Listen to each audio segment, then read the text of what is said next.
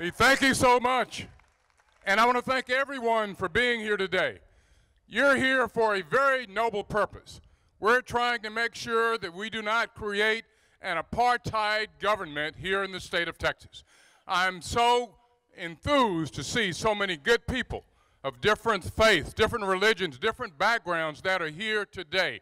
Because maybe it is the religious community that can make a difference. Because, my friends, let me lay it out to you where we are today. We must go inside this building.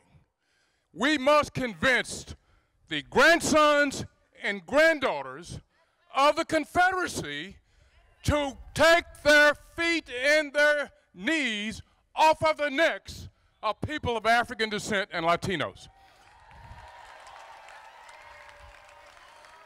My friends, they must be asked this question. The question is, will you stand with Strom Thurmond, Lester Maddox, and George Wallace? Or will you stand with good people like Bill Ratliff, like Everett Dirksen, like Lyndon Baines Johnson? My friends, we're here in the spirit of that great American John Lewis, who believed that deep inside of you, there's something good in everybody. So we must go there with the spirit of love and try to convince them of the errors of their ways. But I want to say here that what we must understand and explain to the legislators, because I'm sure that they will tell you that this bill does not contain any bias, but it does.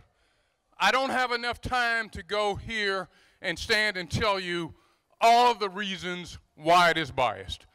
One of the points I want to make, though, is that if you have an issue with some kind of conduct of an election official, why don't you make for additional training or provide some different avenue instead of criminalizing it?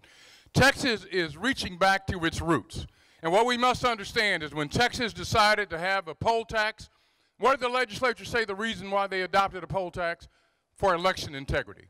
When Texas decided to adopt a law that said that black people could not vote in the Democratic primary in 1923, what did they say? Election integrity. What do they say today? Election integrity.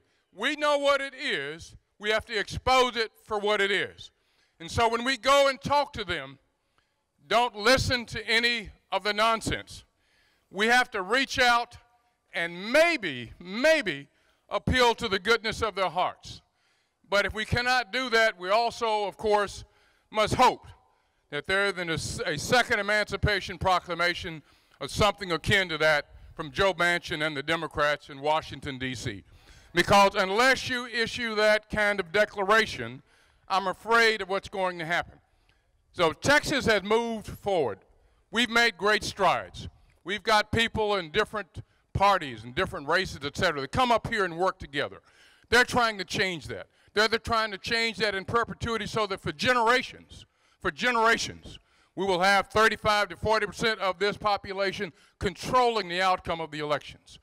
Black people, brown people, persons with disabilities, and women need to share in power like everybody else. But this bill has provisions that are anti-black, that are anti-brown, that are anti-disability, and that are anti-female. And we have to understand that there's specific provisions that do that when the data comes in. So you're doing the Lord's work today. I look forward to hopefully seeing that we can make some kind of steps today that might move the legislature away from where they're going.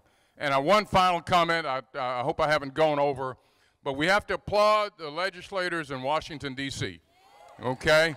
We have to applaud them, okay? Because they did the only thing they could do. And they're the only thing standing between us and Jim Crow 2. Thank you very much.